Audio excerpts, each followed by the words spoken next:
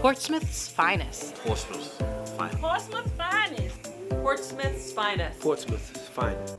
Hi, I am Nyla Dees, the student's representative, and this is Portsmouth's finest. Portsmouth's finest will be highlighting some of the exciting things that will be happening in the 2019-2020 school year.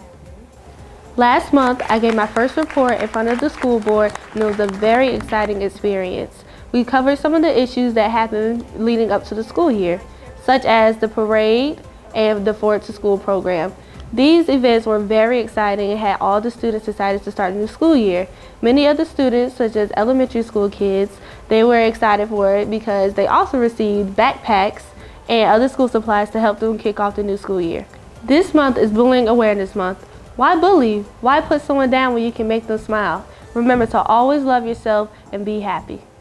Have you heard the great news? Portsmouth Public Schools maintains accreditation standing. For the second year in a row, 14 out of the 19 Portsmouth Public Schools have earned full accreditation. With this progress, we are very excited and very happy to see all the student achievements. We can do it! The trivia question for this month is, who is the very first professional football team? Email me your answers and I will announce the winners next month. Thanks for watching. I am Nyla Dees. Please catch me on the next episode of Portsmouth's Finest.